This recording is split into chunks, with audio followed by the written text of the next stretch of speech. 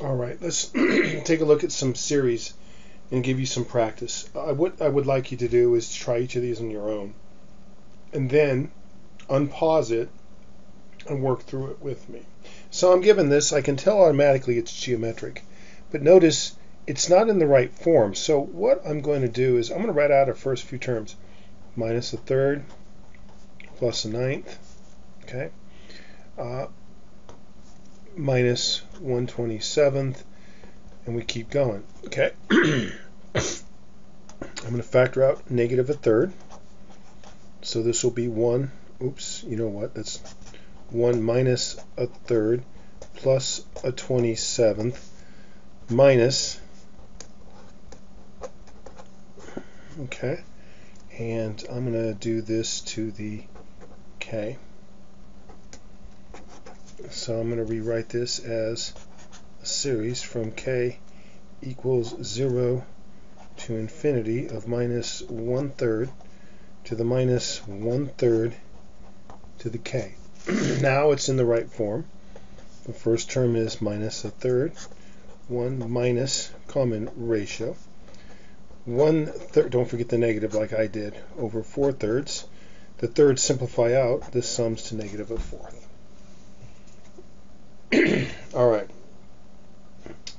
Ooh. You know what? I think I'll save that as a surprise for my young adults. Let's take a look at this geometric series.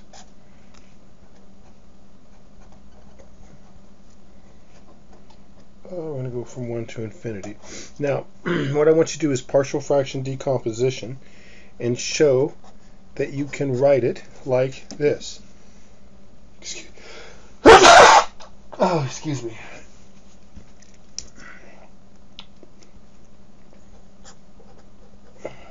Oh, 2k minus 1 minus 1 over 2k plus 1. K equals 1 to infinity. I'm just going to now take a look at this series.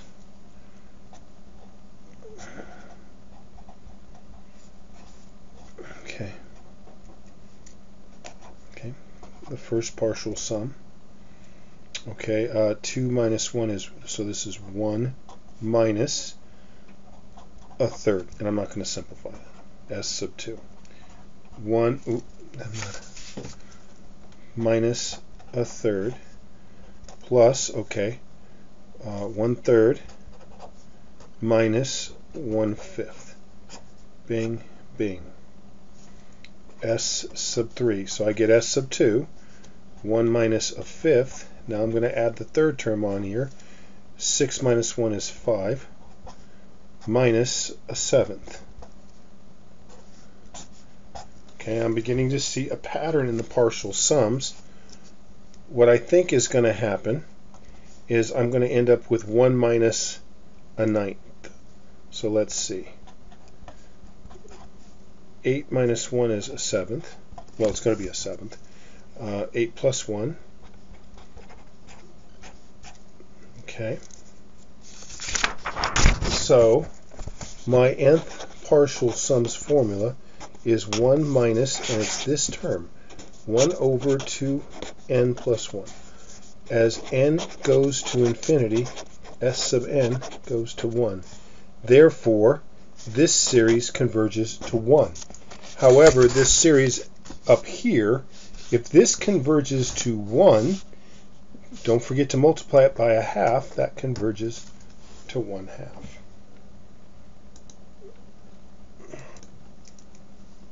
All right.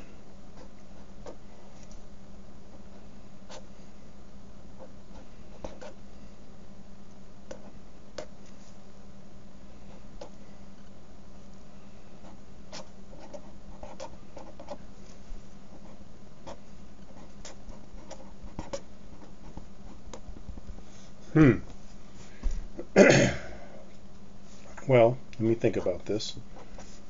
Is this 1 over 2 squared times 2 to the 1/2 plus 1 over 3 squared times 3 to the 1/2 plus 1 over 4 squared times 4 to the 1/2. Now, this is 1 over 1 squared times 1 to the 1/2. So this is 1 over n to the 2.5. N goes from 1 to infinity. This is a convergent p-series.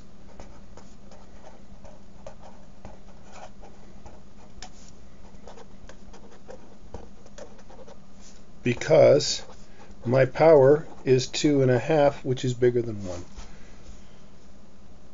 1. That one wasn't so bad.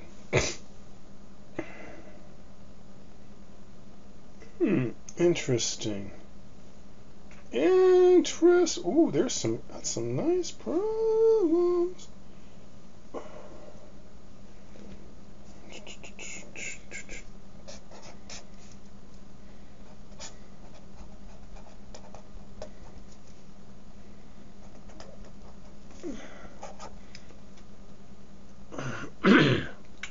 Okay, I'm going to do this one a couple different ways. The first one is I'm going to let f of x be 1 over 4x squared plus 1. Okay.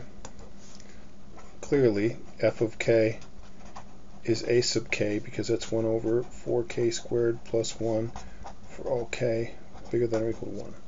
Okay. Clearly, f of x is positive for all x greater than 0. Okay, f of x is a rational function. It's continuous. Now notice, I'm just going to go from 1 to infinity. Is f decreasing? Well, f prime of x will be minus 1 over 4x squared plus 1 to the minus 2, which is over 2, times 8x. Clearly, f prime of x is negative for all x bigger than or equal to 1. So f is a decreasing function.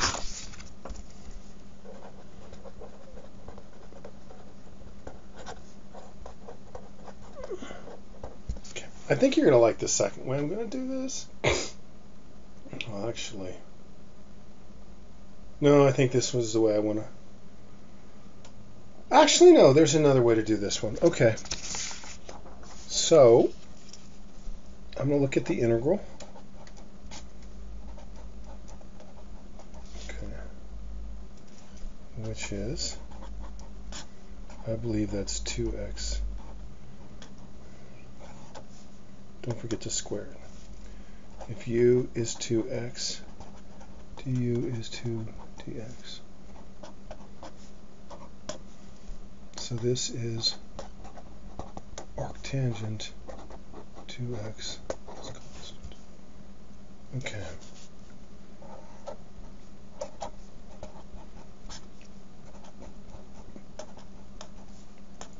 That's the limit as b goes to infinity from 1 to b of dx over, however, oh, you know what, Mr. Isaac forgot the 1/2 and nobody said anything. 1/2 the limit as b tends to infinity of the arctangent of 2x evaluated from 1 to b. 1/2 the limit as b tends to infinity, the arctangent of 2x minus, and 2 times 1 I hope is still 2. Whatever angle that is, it's not 1 on the unit circle. If you think about going to positive infinity, that means the angle is approaching pi over 2. That means, because if you think about it,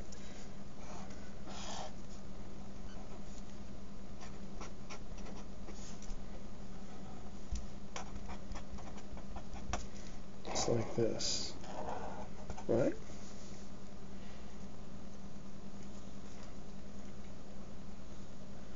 And when you're doubling that to get to pi over 2, so this is going to be pi over 2. So I have 1/2 pi over 2 minus, and this is an exact angle. Don't know what it is, but there it is. And then when I distribute this, this is pi over 4 minus, and don't forget arctangent of 2. And I forgot when I did this to divide that by 2. So it happens to all of us. So what does this mean? So the improper integral converges.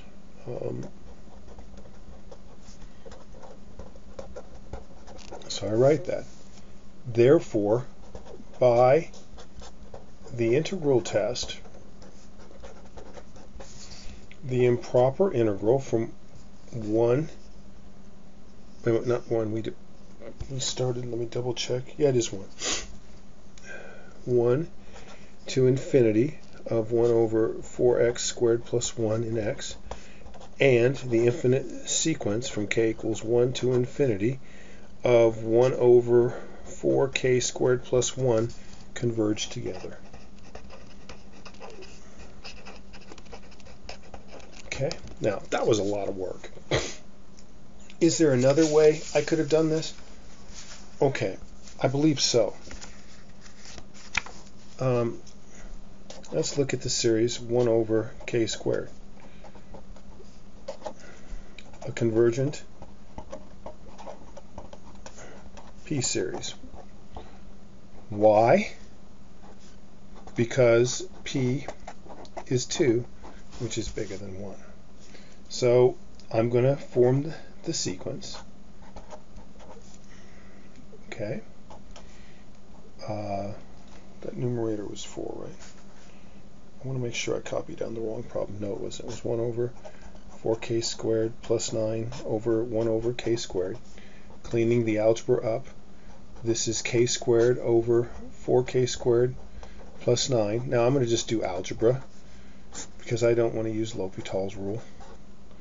4 plus 9 over k squared, which is 1 over 4 plus 9 over k squared. So the limit as k goes to infinity of these is the limit as k goes to infinity of this fraction that we just did. We should be able to remember that that's a fourth, which isn't 0, and it's positive. Therefore, by the limit comparison test, both the series, I keep wanting to put the 4 in the numerator, and I don't know why, for the love of Newton, I'm doing that. I think I copied that. Was it? You know what? I copied, well, you know what? I just compared it to a different series. But I could have done this last example. Instead of using the integral test, I could have compared the sequence or the series 1 over 4k squared plus 1 to this 1 over k squared series, which is a convergent p-series. I'd still come up with the same limit, and therefore it converges. So as you can see, there are different ways to do these problems. And you got to be careful. Look, on that previous, on the previous example right here, when I was playing with this, I multiplied right over here. I already knew I was going to pi over 4, but I did it too soon, and that would have messed up my example because then I would have made that pi over 8. So it's easy to make these kind of silly mistakes. So you just need to be cautious and careful.